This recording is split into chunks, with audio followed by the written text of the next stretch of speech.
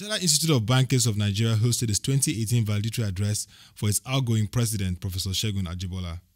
Focusing on the theme, Enterprise Risk Management and the Banking Industry, the Nexus, the lecture was an opportunity to assess how risk management plays a key role in the banking sector. Chairman of the occasion, Dr. Mrs. Sarah Alade, former Deputy Governor of the Central Bank of Nigeria, gave a brief insight on the topic. The valedictory address today is on the timely and important topic of enterprise risk management and bank performance. The size and complexity of banks and the volume of financial transactions they handle requires that they employ sophisticated risk management techniques and monitor rapidly changing risk exposures. Enterprise risk management can be defined as a process that enables management to effectively deal with uncertainty and associated risk and opportunity, enhancing the capacity to build stakeholder value. Because taking risk is an integral part of the banking business, it is not surprising that banks have always practiced risk management. Advances in information technology have lowered the cost of acquiring, managing, and analyzing data, and have enabled the use of sophisticated models in risk management. It is therefore no longer sufficient for banks to practice good risk management on an exposure-by-exposure basis, but also pay close attention to aggregation of exposures across the entire organization. The increase in scale of operations and size of banks requires substantial improvements in strategic planning, credit concentrations, and asset liability management if losses are to be avoided. Banks must also understand how their various business components, some of which can be quite sophisticated and complex, interact in order to enhance their performance and position themselves to participate more fully in the global economy. Professor Segun Ajibola, who had served the CIBN meritoriously, gave recommendations on the adoption of enterprise risk management in the Nigerian financial services industry. The number one recommendation is that Nigerian banks should, as a matter of urgency, review their enterprise risk management template for full migration to ARM practices as seen in Canada, Switzerland, and at the moment, United States of America. Number two, the board and management of our banks should show total commitment to enterprise risk management, ISO 31000. Number three, it is recommended that enterprise risk management as a template should also be deployed to other financial institutions in our system, microfinance banks, mortgage banks. All these banks should in earnest commence full integration into enterprise risk management. Number four, regulatory institutions should not only ensure that banks and other financial institutions fully adopt enterprise risk management framework, they should also provide all the needed encouragement and support for full adherence to enterprise risk management practices. Number five, banks and other financial institutions should engage professionals and train existing staff on enterprise risk management practices. Number six, every staff or banks should see himself or herself as risk management ambassador. If there are gaps from the gate, the security man could expose the whole bank. If the cleaner fails to do his or her job, the bank may pay dearly. The driver is a risk management ambassador because people's risk, reputational risks could crystallize on a bank through the doings or undoings of this category of staff. Finally, number 7. Banks should engage experts in various aspects of their operation to reduce exposure to uncharted risks.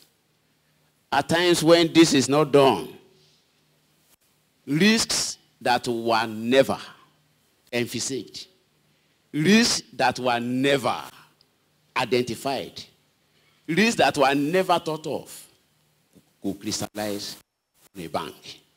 And the roadmap to manage such risks becomes very, very blurred. So uncharted risks should be avoided. But this cannot happen by word of mouth, rather by engaging experts in this field. Finally, is to say that some research works still need to be done. We have made use here of secondary data to look at the extent to which enterprise risk management has affected bank performance in Nigeria. There are quite a number of variables we are still trying to find out how to quantify. There are quite a number of variables we still need to bring into our model specification to be able to capture every single occurrence in our banks that could affect overall performance. Past presidents of the Institute also honored Professor Ajibola with a befitting gift to cap his tenure. Thank you very much. Congratulations. Madam, congratulations. Then came that moment when he was formally ushered out as the 19th president of the Chartered Institute of Bankers of Nigeria. We are going down. Oh, it's a jolly good. Just go down. And so say all of us. And so.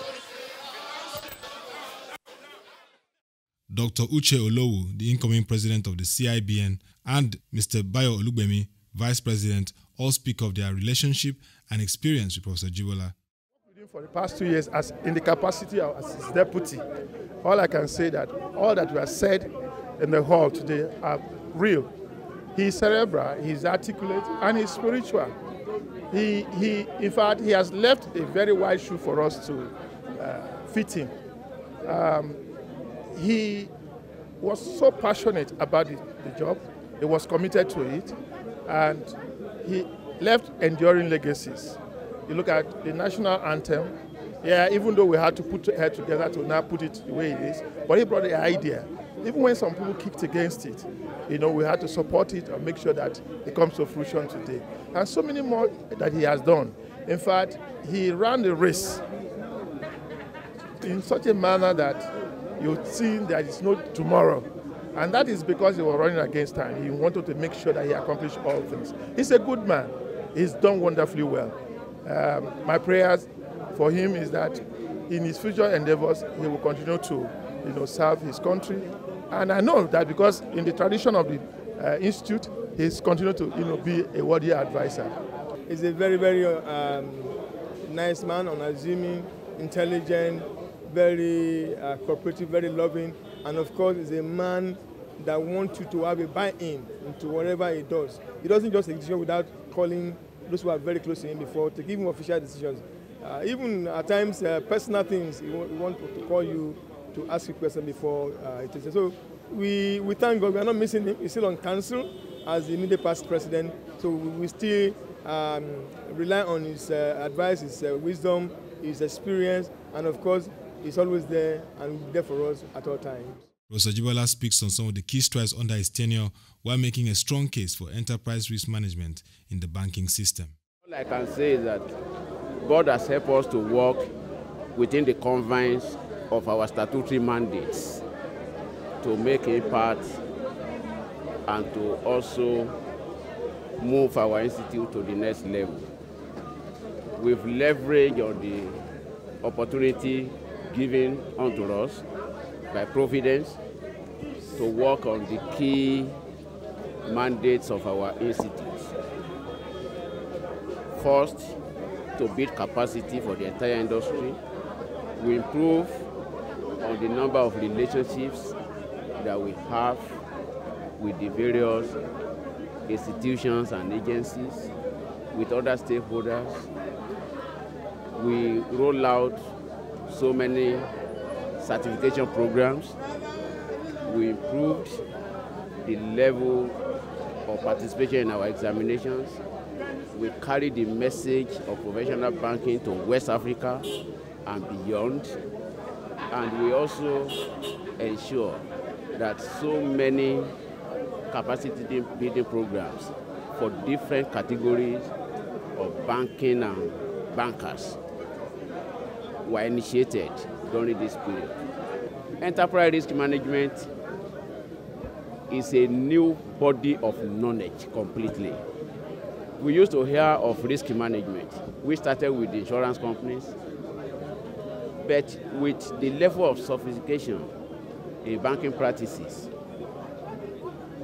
and even other corporate institutions, including public sector, it has become an integrated approach to managing risks.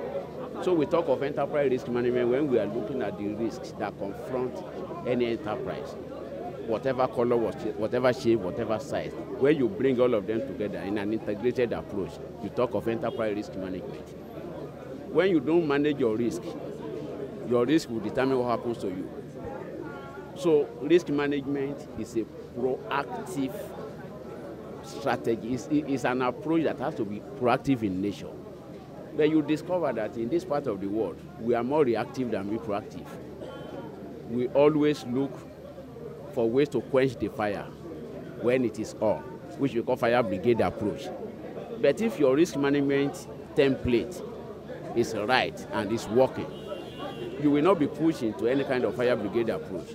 You will have anticipated problems before they occur, and you will have put measures in place to limit any negative impact an occurrence will have on your organization. That is the concept.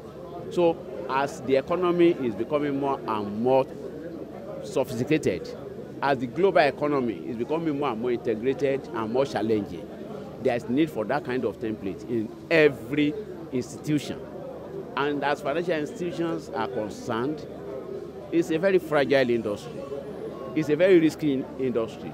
So if enterprise risk management is not fully on ground, any little shock, external or internal, will have devastating effects on such institutions.